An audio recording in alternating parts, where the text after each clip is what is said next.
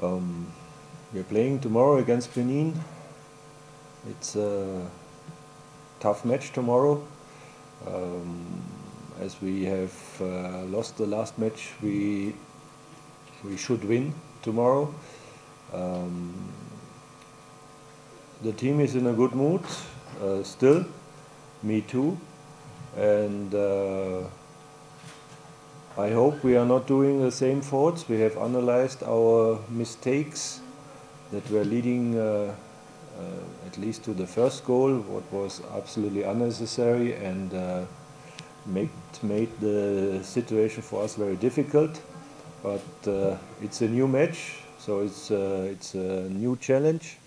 It's a new challenge, and yeah, we are looking forward to start tomorrow.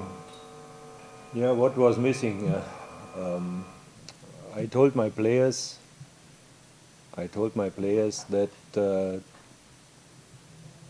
on this level you will be punished if you are not following the instructions and that you are not doing things as we talked about, and that's happened, or that's what happened in the last match, and we discussed about these situations, and I hope that we won't make these mistakes again, because if you make mistakes, as I said, on this level, then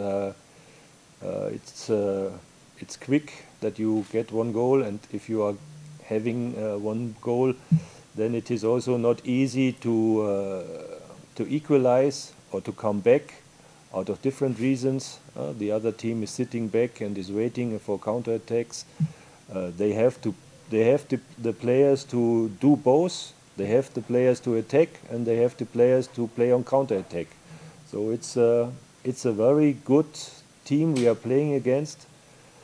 And about the injured players, as it looks like Georgia may be fit.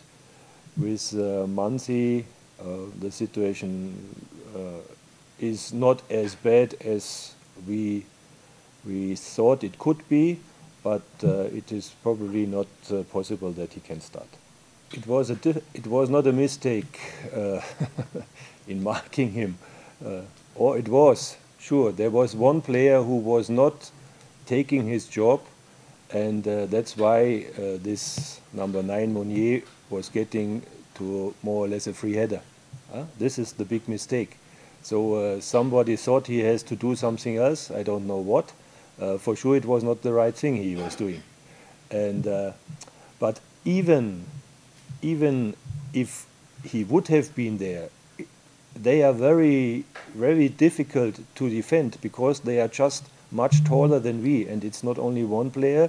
They have also 2 players from the defense that are coming in the box.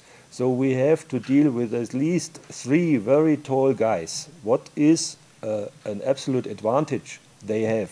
And we don't have these size to get against them.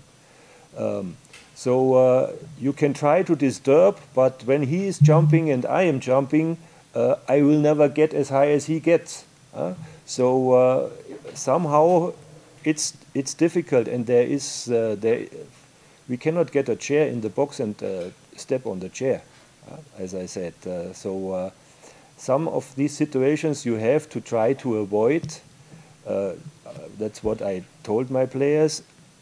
Take care not to make easy corner balls for them or even throw-ins, because they also have a guy who has long throw-ins. So, but sometimes you can't do anything against it. So then you have to deal with the corner and with the situation. Then you can say, okay, goalkeeper, go closer or go more out from the box. So it has to work in a group, and if something like last time, one of the group is missing, then it's a big disadvantage and a very good advantage for the opponent team, and that's what we are trying now to solve these problems. but somehow it will be always dangerous. You can for sure expect that our team is highly motivated and that we are again trying to play football. I think if you watched the last match, we could have scored in the 3rd minute. Then we had the corner ball, and in the next corner ball we received the goal.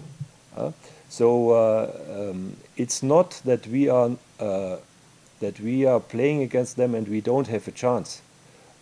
We have, and we will try to use this chance. As I said at the beginning, it will be a tough game, but it will also be a tough game for them. We don't make it easy, that's for sure, and we will try everything to pressure them and to pressure them to make faults so that we get our chances as at the beginning of the match. And okay, then hoping you are not making or we are not making mistakes, and then it will be an open match.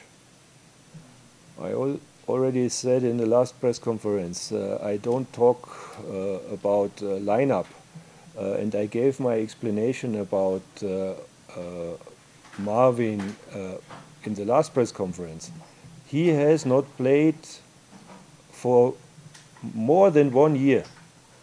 Now he has done 2 matches, I think, in the 2nd team. Do you think this is the right preparation for putting him in an international AFCON match? If you would say yes, then I would think whatever I would do then. But before you ask questions like that, you have to inform yourself. What happened to this guy? Why is he not playing for 1 year? How many matches has he played now? Where has he played these matches? And then normally this question is not making much sense. So I told you, I'm inviting this guy to give him a chance to get in contact with the team, that the team is getting contact to him, to see how he is in general. Has he talent or not? I told you he is a talented guy, but he is, because of these reasons, he can't be fit for a match. It's impossible. There's nothing to add, I think.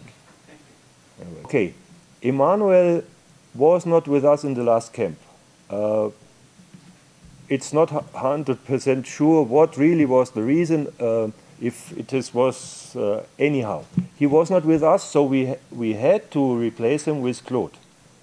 Claude did 2 very good matches against our last 2 opponents, for example, against Nigeria. So there are now 2 reasons why Emmanuel didn't start.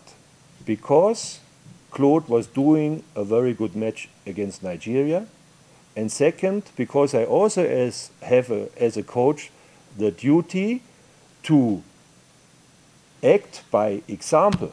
Now just think, there is someone doing a very good match against a world-class team and against world-class strikers. And then someone is coming back and says, hello, I'm back again. And then I say, okay, now you are coming in. I don't care what the others have done before. No, that's not the right thing. I have to show my players, if you do a good job, you will get, again, the chance to show that you are a good player. And that's what he did, or I did. And now it's a new game. Now we have to analyze the last match, and then we make the decision.